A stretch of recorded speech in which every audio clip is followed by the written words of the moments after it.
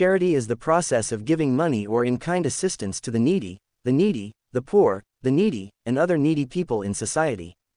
Charity is one of the good deeds that Muslims can do throughout the year, but it takes on special importance in the month of Ramadan.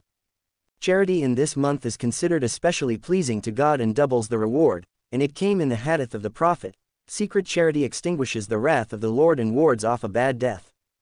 In Ramadan, Muslims can give charity, in any form, whether it is cash or in-kind charity, and alms are distributed to the needy through various charitable institutions or individually. In addition to general charity, Islam also urges hidden charity, which is given between the individual and his Lord only, and this is considered the best charity when God, because it is done with honesty and sincerity and an expression of human solidarity and mutual assistance between people.